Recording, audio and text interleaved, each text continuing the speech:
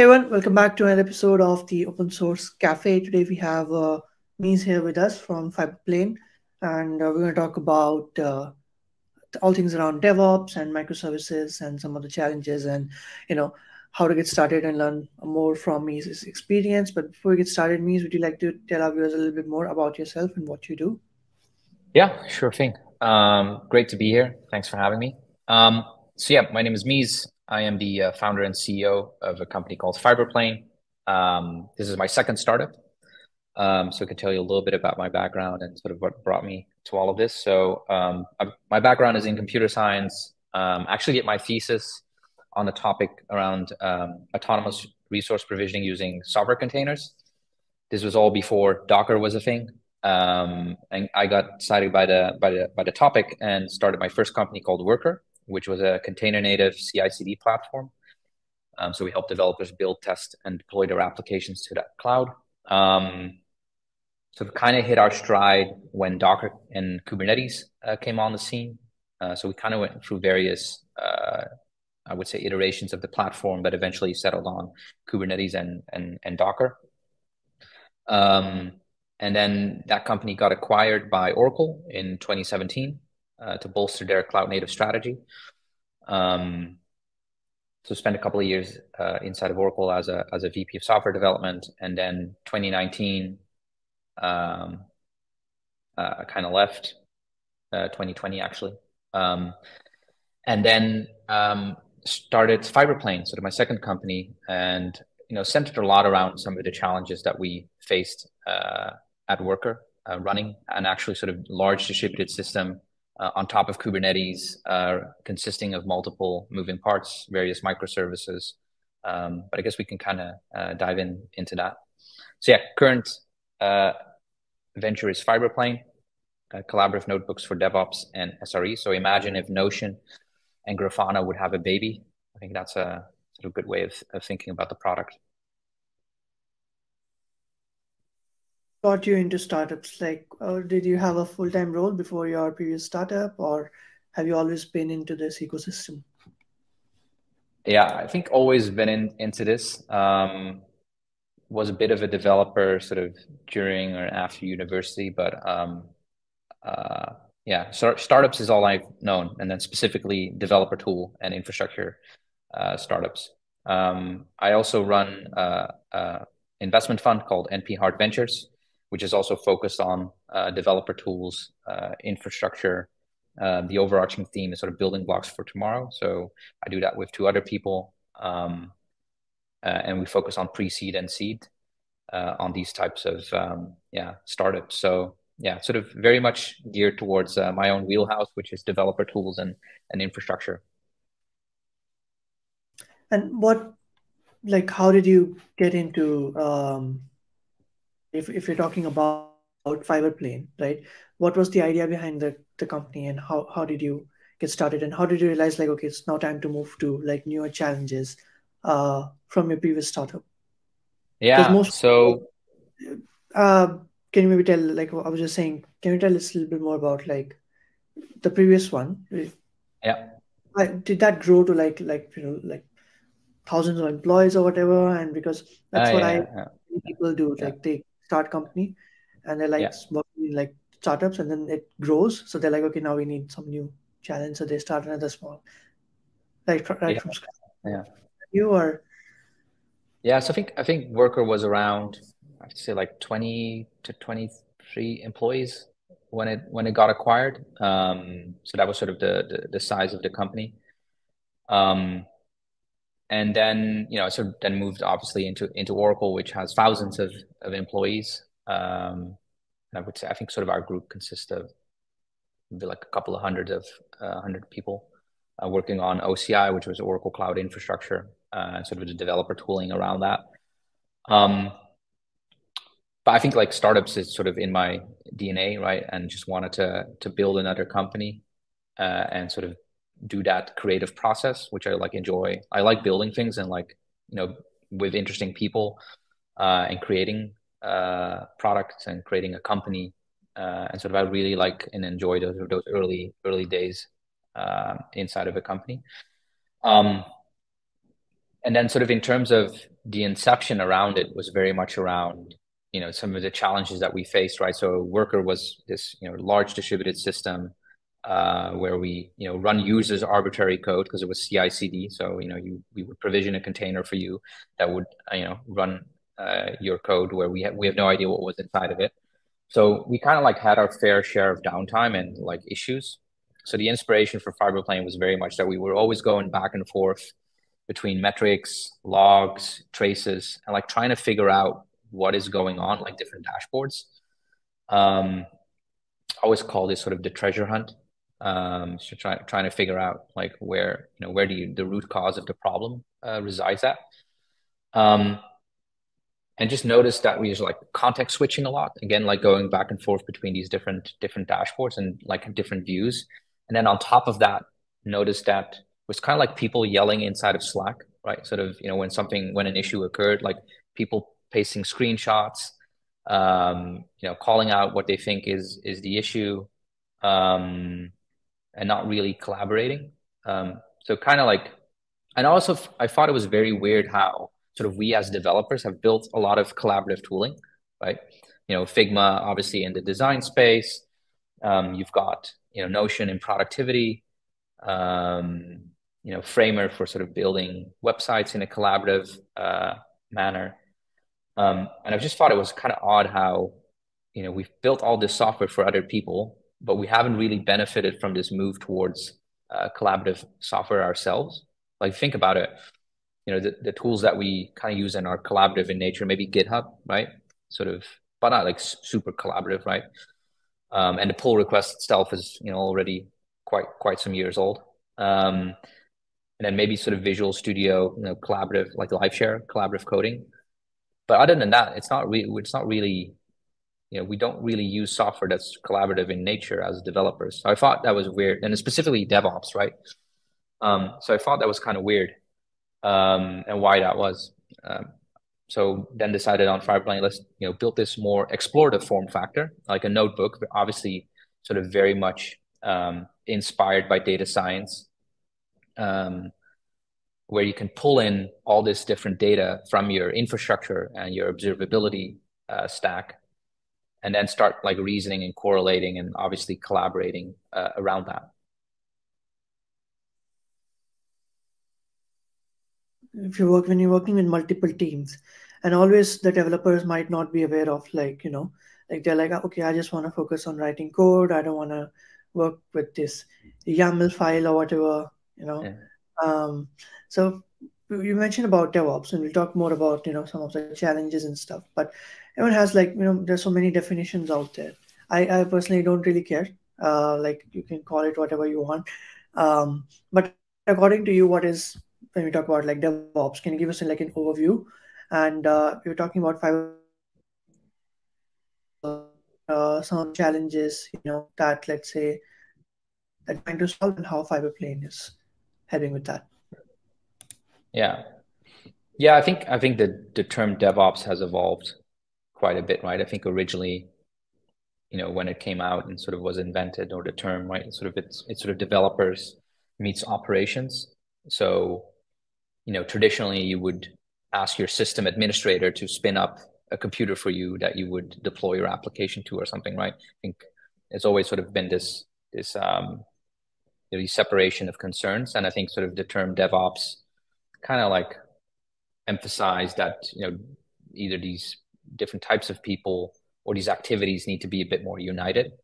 I think now what you're seeing more and more is sort of, it's actually, I would say sort of, it's gravitating more towards the developer side. I think sort of developers will own operations. Because if you think about, a developer is building these services, like is writing the code, they know how this system operates. Like they probably know best, like how to debug that system. So I think sort of, yeah, it's more dev than it is ops, in my opinion. And now, of course, you got the term site reliability, and there's sort of now platform engineering, I think. But it all speaks to, I think, sort of the developers being more in power and owning more of that system and sort of decision making around it. So then, in terms of the problems that Fiberplane solves, again, like very much inspired, like from our own challenges that we had inside of Worker, like trying to debug these systems. So, I think the first and foremost use case is very much centered around sort of infrastructure debugging, pulling in this sort of different data, metrics, logs, traces inside this notebook, and then sort of figuring out what is going on inside of that system. But you can also use this product, of course, for writing a postmortem. Say, say an incident occurred, you need to sort of write up the timeline of what happened when, maybe what was the impact. Fiberplane is a great tool for that as well. And so we have this system called Providers, which is sort of our plugin system. So this is the system that we also recently open sourced. And we've got providers for CloudWatch, for Elasticsearch, for Loki, for Prometheus, sort of all these different observability tools. And that speaks to, you can suck in this data from these systems and then start reasoning and collaborating around that. And that collaboration can be centered around, hey, I'm just investigating something. It could be an incident. It could be sort of after the fact where you're writing a post-incident review or a post-mortem. But if you think about it, like this plugin system, you could also create a plugin, for instance, for your CI/CD system, right? And now you can start using this notebook for maybe codifying a runbook, where you do a deploy, and you see that deploy evolve inside of the notebook, and you can tag other people inside of it, and maybe debug, if that deploy went wrong. Yeah, thanks for sharing. And by the way, I'll leave all the links that he is mentioning in the description below. Can you tell us more about this open source project of yours? And it's so nice to see companies contributing to open source and giving back. And why do you think that is? And I mean, in quite fairness, obviously it's helping people and helping the communities. But from a company standpoint, what do you think are the benefits for a company when they give back to, let's say, the open source communities? Or some companies have their revenue based on open source as well. So that's totally fine. But according to you, what motivated you to give back to open source from Fiberplane point of view? Yeah, it's a great question. And we've open sourced quite a bit, right? So we've open sourced sort of the provider model itself. We've open sourced what we call the Fiberplane daemon. Is something that's effectively like a proxy that you install inside of your Kubernetes infrastructure, and it sets up the connections. And I think there's sort of various reasons for open sourcing different bits. But overall, I think for us, the reasons for open sourcing sort of the provider model, right? Sort of the fact of the matter is that sort of you're using all these different observability tools, and they all produce different types of data, right? In different sizes and different shapes, be it metrics, logs, traces, and they have very sort of specific behavior around how to retrieve that type of data from these systems. Got different vendors, of course. There's issues around how you're accessing this data, sort of the network topology. Is your observability stack reachable at all? Maybe from the public internet, probably not, right? So it has some security and network implications. And then it's probably even more so true for CI/CD systems as well, right? So for us, it was sort of, hey, can we standardize on a sort of protocol and a specification that will give you access to these different systems, all right? And sort of make them available in a common format. Now, in this case, Fiberplane is one of the consumers of that format, right? But it could very well be that maybe somebody else is interested in consuming a bunch of this observability and telemetry data using the standardized protocol and specification. So I think that's the first and foremost reason, right? Like, yeah, other people might find this useful. It doesn't really exist right now. And it also creates trust and transparency, I would say. Especially when you're talking about DevOps. And before I forget, this question is on my mind. you have so many open source, you have open source your a bit, bit of your projects, and with open source comes contribution. So obviously there's the transparency, there's the trust and everything, and the support for standardization. But it also helps company in getting like quality contributions from the community. So if someone who is watching this podcast and you'd like to be like, let's say, okay, this is cool, I want to get involved, I want to contribute, see what it's all about. What sort of ways and areas are in which folks can contribute to the project? Yeah, super good question. So I think on the provider side, right? So right now, all of these providers are written in Rust.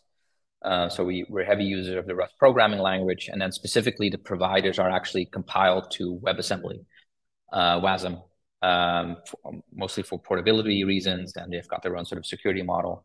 So they run both in the browser and on the server side. I think that's a great way to start. If you've got some Rust experience, yeah, exactly. Sort of this is the website. If you've got some Rust experience,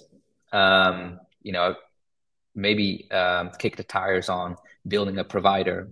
We've actually created a provider development kit for people to sort of kickstart that, and then we have a sample provider in there as well, so you can sort of have a look at how to build one. We have a tutorial on it, and then of course we've got our actual providers that we open sourced, consisting of Prometheus, CloudWatch, all of these tools.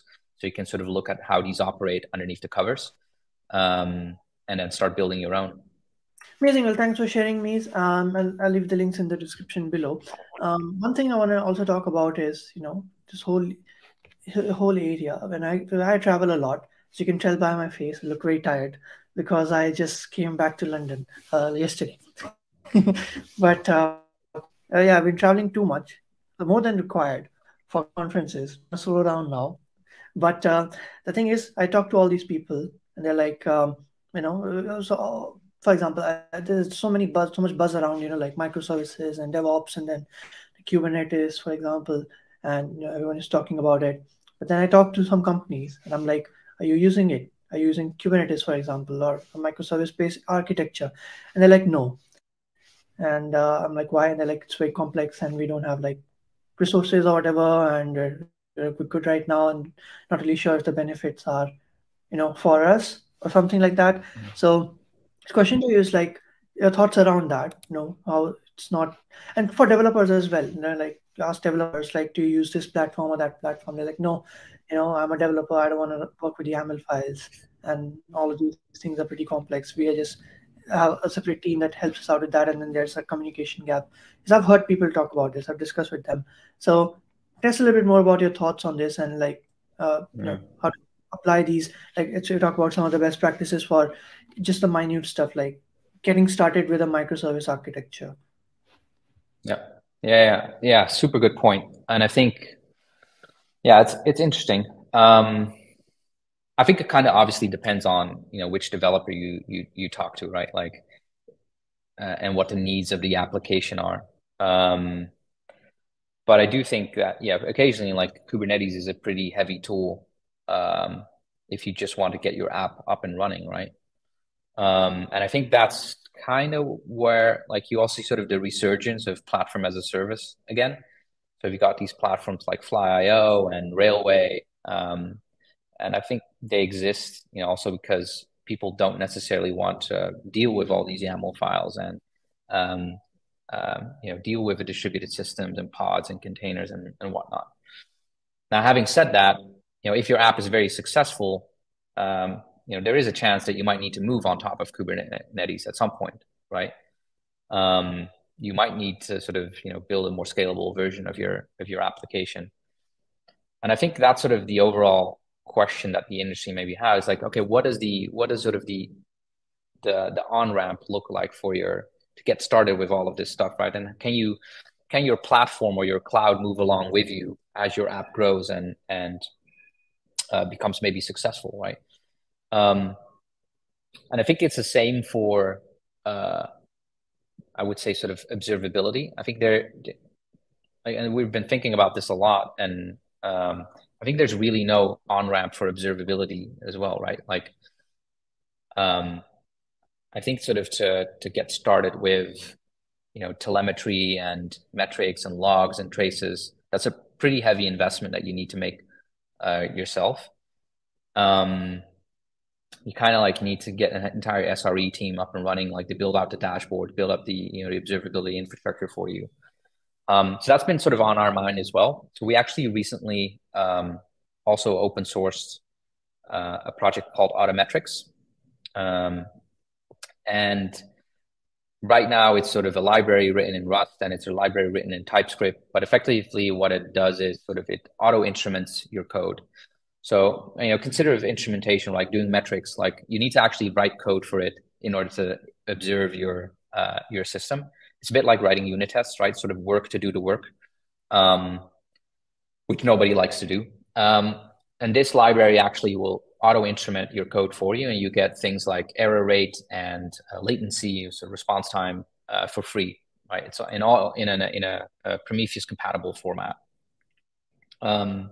So that's sort of one way how we're thinking about sort of this on ramp for observability, like because nobody, if you're starting out, nobody's really interested in doing all that stuff. Like, can we get you started? Like, give you 0 to 1 observability quickly. So this is another open source library that you can kind of find out there. I think in terms of like, if you do need to do microservices, like, and if you do need to sort of start building your distributed system, I think the way we did it at Worker was usually you start out with maybe identity, so off N and off Z, like pull that out of your system and make that its own service. That's like usually a great place to start. And then you like slowly start pulling out different pieces of your stack and turning those into microservices. That's more of a like tactical tip on that. Yeah, I think these things are complex, but also comes with like benefits. So you mentioned Kubernetes. Kubernetes is very complex so that your applications can be simple. But if you talk about these other things like like monitoring or like say your cloud bills, for example, these things don't have to be complex. Unfortunately, the right now because of the ecosystem we are in. But Yeah. it's nice coming up with projects such as like Fiberplane, for example, that is sort of like making it easy for folks. But there's a quote I really like by Albert Einstein, which is genius is making complex ideas simple, not making simple ideas complex. I think it applies to Yeah. our whole microservice discussion. But yeah, I mean, so one last question I have around like before we move forward is I want to share one more thing because we were talking about contributions. So I just saw this on your website while we were sharing about it, which is have a contributor competition. I think this is pretty cool. For example, uh, you can win a nice cool T-shirt if you get first Yeah. accepted PR documents or something, and all the links and everything is given over here. So I think that's pretty cool. Oh, giving away a Raspberry Pi kit if you build the first community provider. Provider. Yeah. Yeah. Cool. I just Yeah. wanted to know. So I mean, yeah, so it doesn't, yeah, in order to get the Raspberry Pi, you need to start cracking open the Rust code. But if you do a pull request on our docs or like make an improvement there, like that's, you can win some swag as well. So